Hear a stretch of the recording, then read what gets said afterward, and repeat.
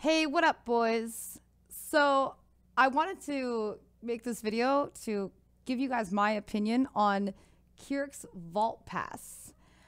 I've noticed that people are either really hot about it or really cold about it. It's a very divisive Vault Pass, and I would like to give you my take on it. Now, unlike a fair amount of other people, I like it. I am hot, all right? I am not on the cold edge of this at all.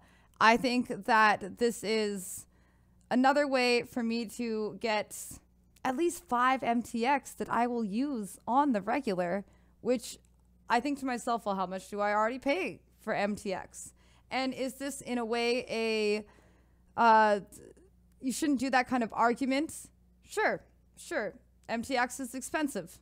And maybe shields shouldn't be $20 or something. But I would rather pay $30, have things that I can use for the majority of my gameplay. Like this Aegis Aurora, I have multiple builds that use this Aegis Aurora. It has a cool little glow effect on block. Compared to my other shields, this is very cool. And I'm thinking about in any other situation, for example, the Fox Pet that they brought out, which has very awesome animation, but it is a lot of points. This is a really good bang for my buck. And I'm going to use it, so I'm good with this. A Mjolnir, turns out my Hammercock build isn't quite dead. Not only that, but I really enjoy making Mjolnir builds. They're really fun. So that's a plus for me. I'm never going to use Headhunter. I don't really go for that. I almost always have a Watcher's Eye. Cats don't fight. They're hungry. Dying Sun, this is good. This is all right for me too. Hands of the High Templar. Like, there's a lot of things that I really like about this that I get for $30, which is not that bad. Now, are we worried about the idea that once they do this, it's going to mess with the economy? Well, it kind of has messed with the economy because the Machinarium maps have gone up to like 6, 7x. But first, I think that's just the rush of people trying to get their Atlas done, since it takes 117 Atlas points to fill this out. So I think a lot of that is just the rush of people trying to get that done. So, mister, don't be a rude boy. To get that done. And I think that the price is probably still going to be like 3, 4x, because it usually is.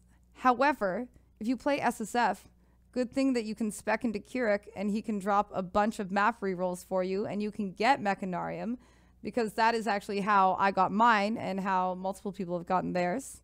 So you don't necessarily have to buy it.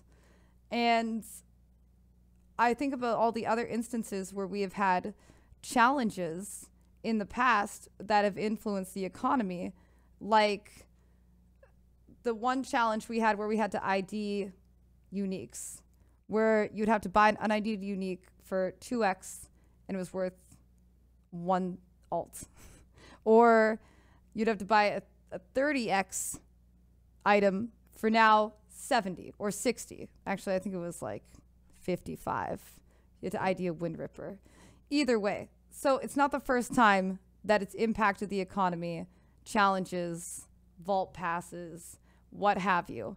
So I don't really think that's like that much of a big deal. And if anything, like, you find that map, you make money. You want to find that map, you want to get to that Headhunter, then if you're going to get to that Headhunter, then you intend to use a Headhunter, which means you're going to get that map. Okay, I just was fortunate enough to already have had the 117, so this one isn't as big of a deal for me. Another thing people have talked about is not liking the button here. They find it intrusive.